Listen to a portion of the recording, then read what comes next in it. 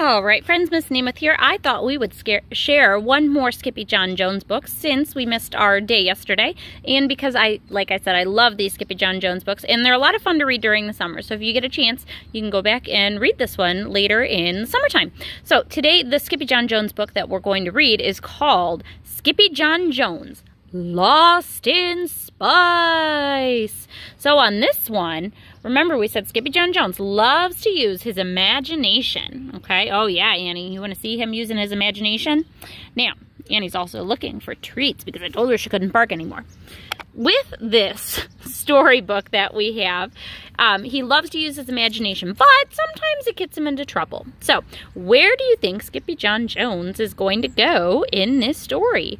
Does anybody know what planet he is on? And when we look at the cover, it always gives us some clues about what we might see. I see a toy. I see, looks like a little alien. It looks like a flying saucer and a rocket ship. All right, and again, if you're just joining us, the author of this book is Judy Shatner. Skippyjon Jones, Lost in Spice. Oh, there he is. It looks like he's playing on the ground. It looks like he's drawing something. Oh boy. I know we like to draw pictures, and look at what he drew. Looks like a picture of aliens. Oh, and there's a, let's see, it says, my model of Mars. Mars? Skippyjon was nuts about Mars. Oh, and look at, there he is. He wrote Mars. Just like we've been practicing our writing this year. He has some paint. Because it was the red planet. I love red, that's what I said. And I musty put some rusty in my big boy bed. So off he went to the kitchen where Mama and the girls were starting supper. We're making tuna poodle casserole, crooned his sister, Jilly Boo Jones. Tuna noodle casserole, corrected Mama. A poodle is a dog, and we don't eat dogs. Skippyjon thinks he's a dog, said Jezebel. Yeah, agreed Jujubee. He thinks he's a chihuahua. Because his ears are too big for his head, added Jezebel. That's enough, scolded Mama. Pinkie Pie's ears are just fine. But Pinkie Pie was oblivious to their chatter. So look at, he thinks he is a dog. And look at, the girl said his ears are bigger, right? Look at their ears. Look at Skippyjon's ears.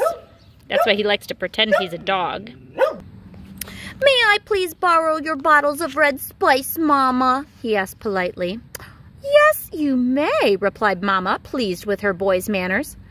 But you better not be thinking about doing any sprinkling. Nuh-uh, said Skippy, blinking. Or tasting, or pasting, or wasting. If you know what's good for you, she added. Well, Skippyjon Jones always knew what was good for him. So look at Skippyjon Jones borrowed a spice from the kitchen. And Mom said, don't sprinkle it, don't taste it, don't be playing with glue with it. But, uh-oh, look at what's he putting it on. His kitty bed. And that was bouncing and pouncing and rocketing in the rusty red dust. Oh, I'm Skippyjon Jones in a big race to be the first dog to bounce into space. Then a bit of the spice tickled his nose and ah-cha-choo-wee! The kitty boy sneezed. Sometimes the spice, like pepper, will make us sneeze, right? He had a little bit of a sneeze there.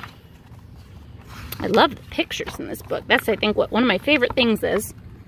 Holy tamales! Exclaimed Skippyjon Jones as he shot past his reflection. What's up with that doggy in the mirror? Then, using his very best Spanish accent, he said, You are not a Siamese cat, dude. You are a wicked red chihuahua. And look at, there's his imagination turning on. Look what he sees.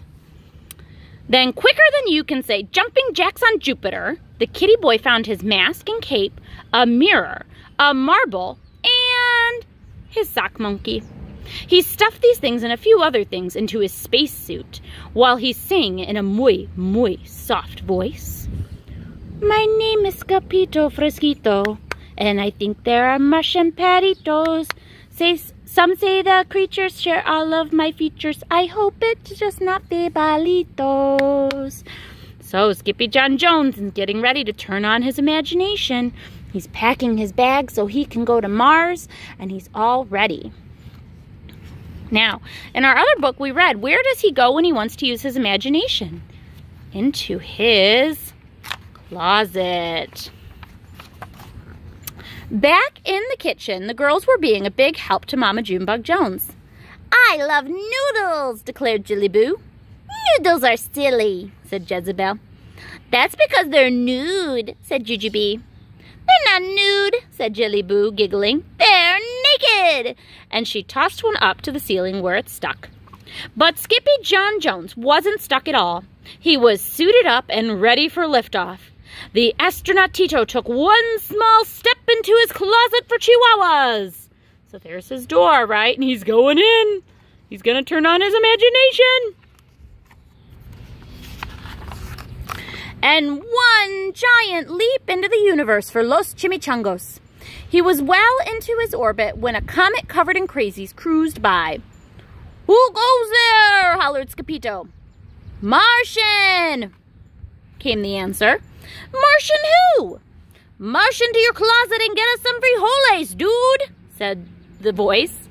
Paquito Tito, exclaimed Skippyjo. Is that you, amigo? And there they are. See, it is all of us, Los Chimichangos, said Paquito Tito, the smallest of the small ones. We are going to build a chili Pablo pipeline from Mars to Earth, Papito. Not the chili powder pipeline, declared Skippyjo. Exactamente, howled the doggies. Por qué? asked Skippyjo. Because, amigo, began Don Diego, the biggest of the small ones, the chili powder on Mars is muy caliente, and it will keep us warm in el invierno. Then off they zoomed. So look, they're going to build a pipeline to keep them warm in the winter, right? Because in the winter it gets really cold. So the chili powder is going to keep them hot. And there's his friend, see? And there's Don Diego, the biggest of the small ones. And see if you can find the smallest doggy. I think he's right there. I think that one's Poquito Tito, the smallest of the small ones. The Cuckoo Comet and the Kitty Boy made it to Mars with a soft landing. Ooh, sighed Don Diego. That felt marvelous. Then he turned to glance at El Skippyjo. No offense, Poco Coco, but why the suit de la nieve? Asked Don Diego. It's not a snow suit, declared Skippyjo. It's a space suit. Dude, you don't need a space suit up here, said Paquito Tito. You need a spice suit. Mars is covered in chili powder, Chico. This made the perritos go loco in the rojo, singing, Chilleree, chilleroo, chillerito. It's a wag of the tail for Skippyjo, for there's nothing as nice as a rollin' hot spice in the light of the Martian moonitos. And look, there's a sign, it says, Welcome to Mars.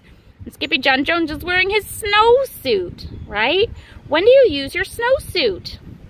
In the winter, in the snow, not when it's hot, like the summertime.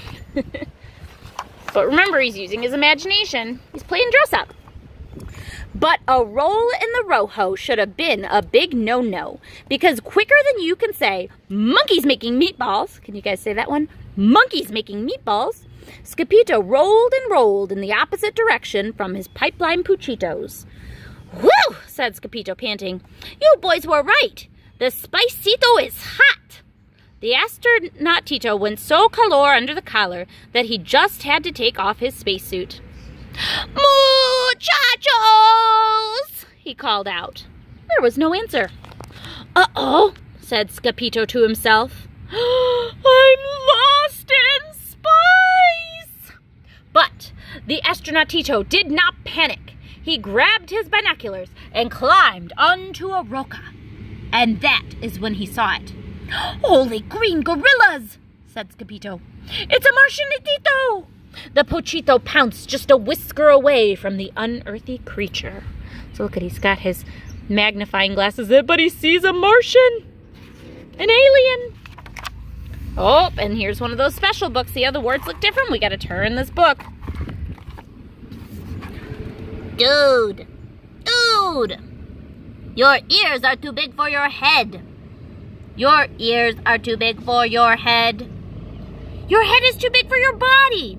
Your head is too big for your body. You are not a Martian. You are not a Martian. What did he find? A Martian! Oh my! But it looks just like him. They look like twinsies. No, I know I'm not a Martian, dude, said Skippyjon. I'm a Chihuahua, just like you. To prove his point, Skippyjon ran back into his spacesuit and pulled out a little red Rojo mirror he had packed. Look, said Skippyjon, holding it up so both of their faces showed. We are twins.